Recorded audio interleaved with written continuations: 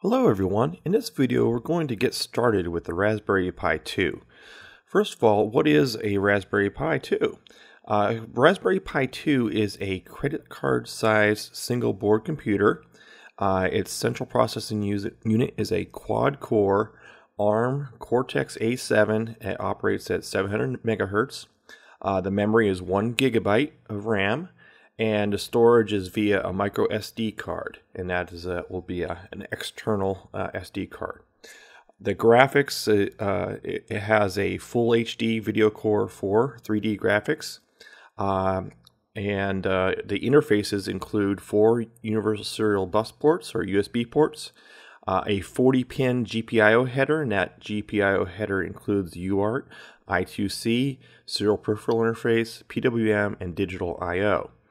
It's capable. It also has a full HDMI port for connecting to a television or a monitor, and it also has a 3.5 millimeter audio jack that's combined with composite video for interfacing with older televisions. It has a camera interface, a display interface, and an Ethernet port. So to get started, the first thing we need, of course, is the Raspberry Pi 2. I got mine from Element 14, but I've also provided a link for where you can get it from the Raspberry Pi Foundation through Amazon. On the right here, we have the Raspberry Pi 2, and at first glance, it will look very similar to the Raspberry Pi 1 B Plus model. It has 4 USB ports that are over here. The Ethernet port is here. The 3.5 millimeter combined audio and composite video jack is here. The camera port, HDMI port. Down here, I didn't mention that on the previous slide, but this is the micro USB port for powering the device. And then you have the display port, and the 40-pin GPIO header is right here. Okay, we're also going to need a microSD card and an adapter for that card, and this microSD card will form basically the storage for the Raspberry Pi. That's where we'll store our files and our operating system and everything on that. I'm going to be using a 32 gigabyte card, and these microSD cards are not created equal, so just review the specs on them. Some of them are capable, a little bit more capable than others, but I provided a link to the one that I'm using here. It comes with an adapter, and that adapter allows us to plug it into our computer and load the operating system. You're also going to need a Wi-Fi dongle, and I provide a link to one that I'm using here. There's a picture of it, real small, just plugs into the USB port. You'll need a USB mouse and a power supply. Now the power supply, the interface is a micro USB, so that'll be very similar, or will be the same as a lot of your cell phone or tablet power supplies. But you need to be careful that what you use can supply enough current. Up here you can see that the output of this supply that I'm using here, that I've provided a link to, it puts out 5 volts and 2000 milliamps, or that'd be the same as 2 amps. That's what I would recommend as a minimum supply for your Raspberry Pi 2. You can also, I've also seen them in 2.5 amps, and that would be suitable as well. If you have something that some of your cell phone chargers might only put out 700 milliamps or 1000 milliamps, and that won't be enough for you. So be aware of that. I provided a link to the one I'm using here. In addition to all that, you're going to need an HDMI monitor or television, and that's so we can have something to look at. You'll need a USB keyboard, at least at first. You'll need to have Wi-Fi internet access, and you'll also need to have another computer initially so that you can download the operating system that's going to go on a Raspberry Pi. And then create an image of that operating system on the microSD card, and then optionally remote access to the Raspberry Pi. So if you want to, say, have your Raspberry Pi in your in a home office or in your bedroom, and you want to be sitting on the couch and watching TV on your laptop while you're playing with the Raspberry Pi, you can do that, and you'll need to have that another computer to be able to do that, of course. Okay, once you already have all the items that you're going to need to get started with Raspberry Pi 2, go ahead and navigate over to the raspberrypi.org website and then click on Downloads, and we are going to download the operating system we're going to use. Suggest if you're just starting out, start off with a Raspbian image. You could also use Noobs, but Raspbian is what comes on Noobs, so we're going to use just a Raspbian image. And so we'll go ahead and click on download the zip file, and I've already done that, and it's downloading right now. If you don't have a program to image an SD card, I suggest then you go over to grab the Win32 disk imager, and I'll provide a link to that in the description below the video, and go ahead and download and install that as well. And then we'll come right back and we will image the SD card. Once your download completes, navigate to where it was downloaded and extract the zip file so that we can get the image. So we'll go ahead and do that. Next, we're going to take a look at the drives that we have present on our computer before we install the microSD card. Make note of the drives that you have active, and then plug in your microSD card in the adapter and see what drive it shows up as. Okay, you can see that on my computer here, the SD card is showing up as drive D. It's important to be very careful that you understand which drive your microSD card is identified as. It might show up as something different for you, so be careful that you select the correct drive for your microSD card. If you don't, in the next couple steps here, you can cause permanent damage to your computer. So be very careful that you have correctly identified which drive is your microSD card. Okay. Next, you're going to open up your disk imager program, and you may have to run that as administrator. Make sure that the device selected, third warning, that you need to make sure that you are going to select the device that you want to load your image to. If you select the wrong device, you can cause permanent damage.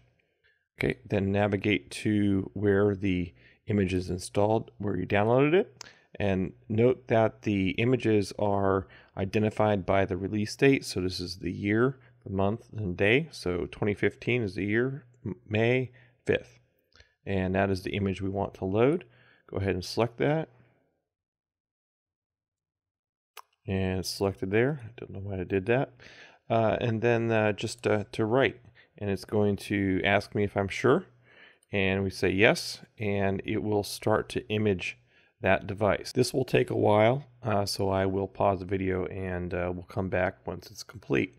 Once this is complete, you will just eject that drive, and we'll take it out and we'll stick it in the Raspberry Pi. Okay, if you're using the same imager as I am, you should get a message like this when it's complete. Once it is complete, you can go ahead and hit OK, and then you can come down here and you can eject the drive, eject SD card, and now it's safe to remove that, and we can go ahead and remove from our computer, and we can go put it in a Raspberry Pi. Okay, now we're ready to start plugging things into a Raspberry Pi. First, let's plug in the mouse and the keyboard into the USB ports.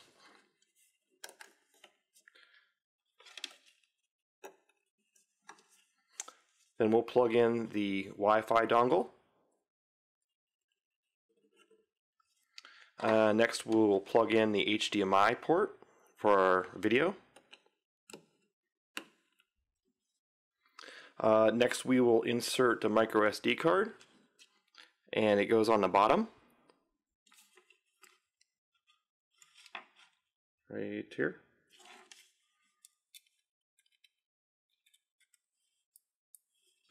locks in place.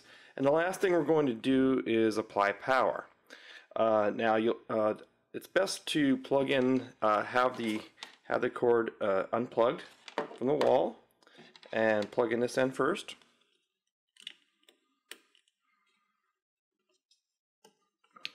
And be careful you don't accidentally eject the microSD card when you're doing that. I've done that a few times. And then we plug it in, and we will we'll begin to boot. Notice the LEDs turn on right here, and it is booted up. And here you can see that the Raspberry Pi is booting up. Notice that we have 4 raspberries at the top of the screen. That is 1 raspberry for each core of the Raspberry Pi 2. And it's going to go through a whole sequence here, and then it's going to get to a menu. And one of the first things we wanted to do is we want to expand the file system. What that's going to do is it's going to allow us to use all of the space that is on the microSD card. And so we will go ahead and we will hit enter. So root partition has been resized. The file system will be enlarged upon next reboot. Okay. At this point we will just go ahead and we will finish. And it asks us if we would like to reboot now. We will say yes.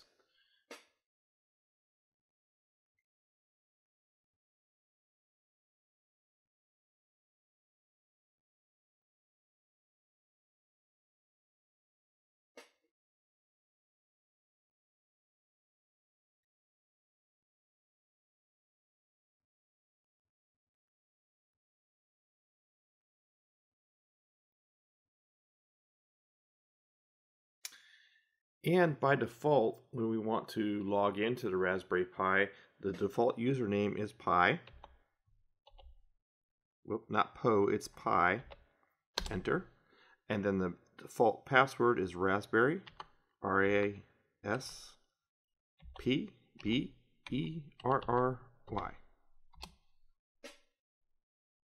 And there, we are logged into Raspberry Pi. Now, one of the things we might want to do is we want to go into our GUI, and we do that by typing in start X.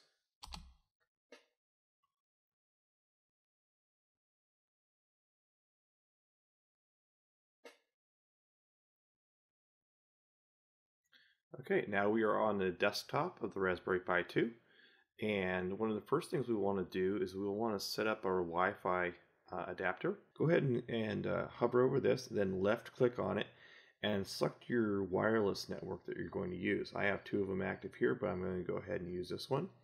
And then you go ahead and you enter in your password. And there, I have my wireless active right there. And by hovering over this, and this is only in the current version of Raspbian. If you have an earlier version than the May 5th, 2015, this might be a little bit different for you.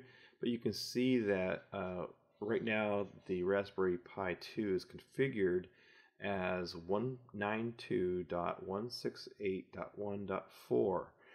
That is the IP address. So if we want to access it from a remote connection later, that's what we'll have to remember. Okay, so there our wireless is set up, but we can just go ahead and check that real quick. Let's open up a web browser.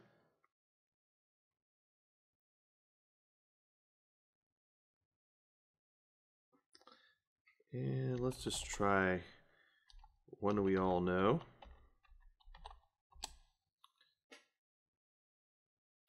There you go. And so now we have our Raspberry Pi all set up and ready to go. Our internet's working, and in future videos we will talk about some of the things we can do with it.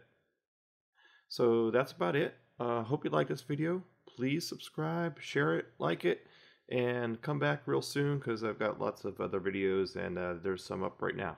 Thanks. Bye.